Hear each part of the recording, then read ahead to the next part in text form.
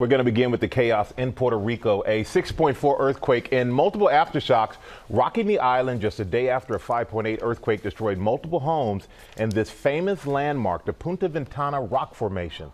ABC's Victor Oquendo starts us off with the very latest. Good morning, Victor.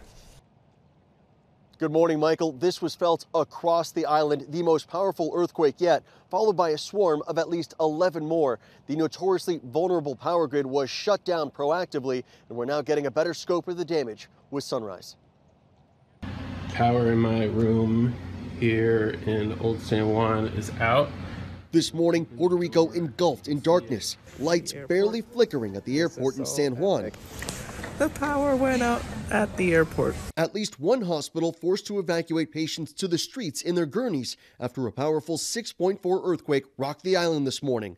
Oh my God, it's shaking. 21-year-old Nicole Peralta lives in San Juan and woke up to her apartment swaying back and forth. I could hear cracks through my house.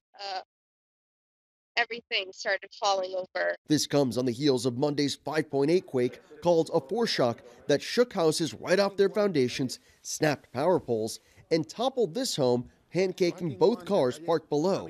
It was one of the strongest quakes to ever hit the U.S. territory, causing small landslides on this highway, drivers forced to avoid boulders during their morning commute. Officials say tremors have been hitting the area since late December, the quake striking less than 10 miles off the southwest coast near the major city of Ponce, a place we visited a few months ago.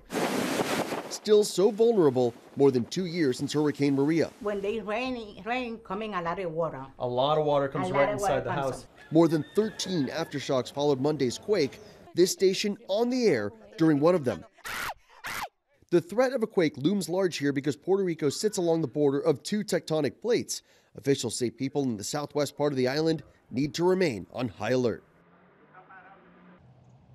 Reports of a handful of injuries in the southern part of the island are coming in now. One of the main power plants in that same area also sustained some damage. The hope is that power will be restored later today, but with so many strong aftershocks, there's no timetable for that. Robin? Frightening situation there. All right, Victor, thank you. Hi everyone, George Stephanopoulos here. Thanks for checking out the ABC News YouTube channel. If you'd like to get more videos, show highlights, and watch live event coverage, click on the right over here to subscribe to our channel, and don't forget to download the ABC News app for breaking news alerts. Thanks for watching.